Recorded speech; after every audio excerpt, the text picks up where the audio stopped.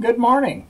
It's the first day of October, and this is your daily devotion from Greenbrier Valley Church of the Nazarene for October 1st, Thursday. Our scripture verse today is from the book of Mark, and we will be reading in chapter 11, verses 7 through 11.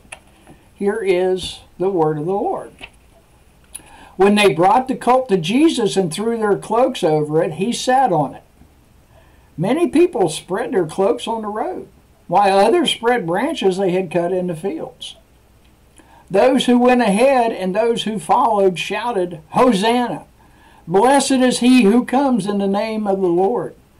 Blessed is the coming kingdom of our father David. Hosanna in the highest heaven." Jesus entered Jerusalem and went into the temple courts. He looked around at everything, but since it was already late, he went to Bethany with the 12. This is the Word of God.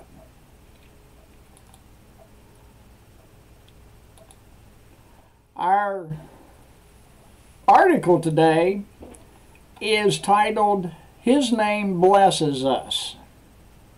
And our focus verse in Mark 11 is verse 9. Those who went ahead and those who followed shouted, "Hosanna, blessed is he who comes in the name of the Lord." His name blesses us. James Hampton writes, "I love parades. The pageantry, the sounds, and the festive moods combine to create an atmosphere of celebration. Such was the case as Jesus entered Jerusalem. The people have a sense that the Messiah has come." What the crowd shouted was originally a liturgical psalm that served as the focus for prayer, praise, and thanksgiving.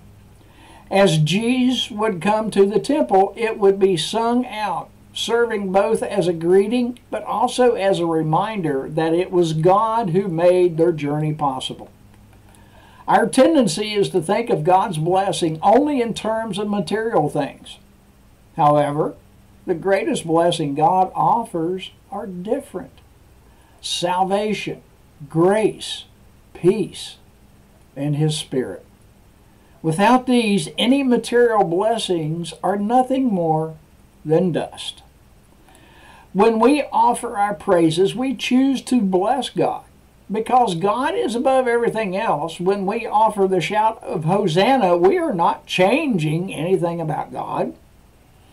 All we are doing is acknowledging the greatness of who He is.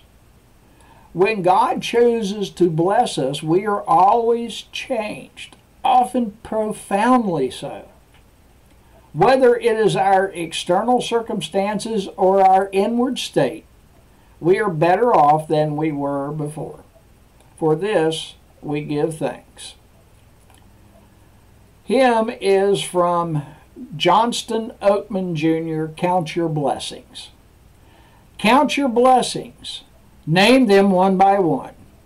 Count your many blessings, see what God hath done. And the parallel scripture verse is again from Psalm, chapter 118, verses 22 through 24. The stone the builders rejected has become the cornerstone. The Lord has done this, and it is marvelous in our eyes. The Lord has done it this very day. Let us rejoice today and be glad. I hope that you rejoice today and be glad. Have a good day.